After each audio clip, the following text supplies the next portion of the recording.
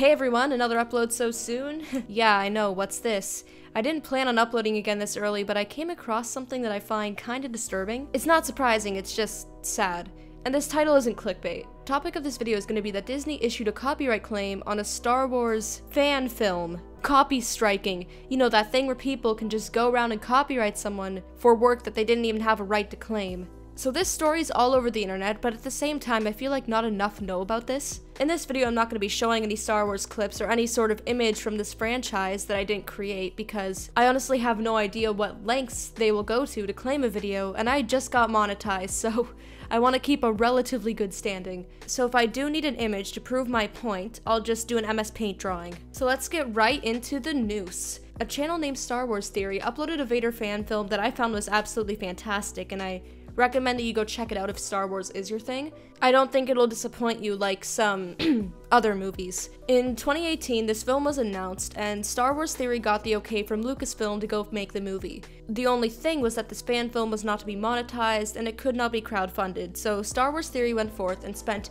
mass amounts of money to create this. Then after uploading it, Disney swoops in like a hawk with a copyright strike. Now this strike was for music, and we know how music copyright claims usually go. If you use 20 seconds of a Katy Perry song as background music, no matter how terrible it may be, you're done. Copyright striked, absolutely done. So we know that using a direct song in a video often is copyright claimed because they made the music and you didn't, but in this instance, with the fan film, the song was not even composed by Disney.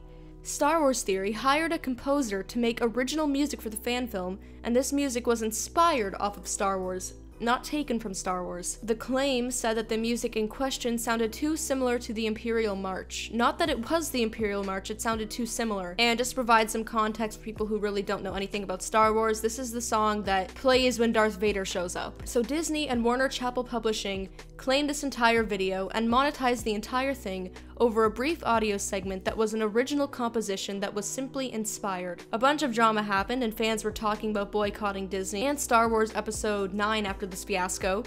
I now would say that I'm probably not going to support Disney in terms of buying their films or seeing films in theaters for the next little bit. One person not watching doesn't do anything, I know this, but I would just feel better not supporting it. So after a bunch of stuff went down, eventually Lucasfilms actually came in and lifted the claim. So now you can go watch the fan film and you don't have to worry about Disney profiting from ad revenue. But how much did Disney make while the video was monetized? $80,000.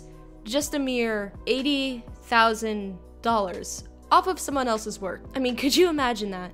Disney too, huge mega corporation Disney, needed to get that extra $80,000 in by monetizing another dude's video. To show how ridiculous this is, here's an example. Let's say you're a Minecraft Let's Player and you scream, "Oh no, there goes my children," in a game while looking at eggs. Super hilarious, I know. And then you upload this video. You then see another Let's Player with a smaller platform than you, and they say in their video, "After a long court battle, I lost custody over the eggs." This is a terrible example, but you get it. One line is clearly better than the other. The small platform one has a much better line. Then you look at it and say, hey, this video is 7 minutes long. But this person said a 3-second long line that sounded just like the one that I said. Huh, copy strike 'em. That's hardly an exaggeration of what happened. Copyright claiming people on YouTube has gotten completely out of hand. Just search on YouTube, YouTuber copyright striked me, or something like that. I mean, this guy named Smelly Octopus, I love the name, got copyright claimed for his voice. Could you imagine you get like copyright claimed for breathing? It's gonna happen soon. The system is completely broken. Many content creators have just been reporting that their content has been claimed by a company or a huge YouTuber, and this is usually on the assumption that the person wants to make a load of profit or that they just don't agree with the content in the video. I know this isn't my typical upload at all, I just thought that this was important to talk about because it bothers me that people who follow fair usage guidelines will still get copyright claims that can affect their channel standing, income, or just liveliness. I think it's time for a change on YouTube, but the question really is, when will that change be? Will it ever come?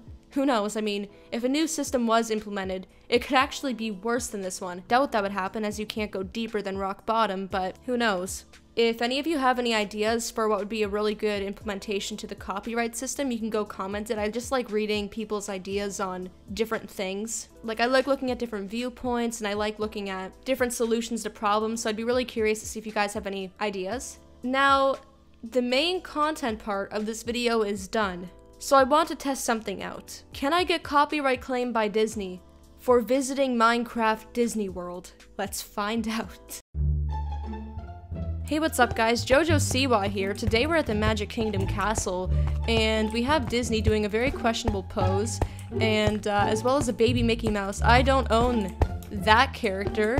I do not own the rights to that man. So I think I'm gonna get copy striked. I didn't build that castle in Minecraft, nor did Disney, but that doesn't stop them. Let's see what we got over here. A couple monuments of me. I love it. Honestly, the best thing to come from today.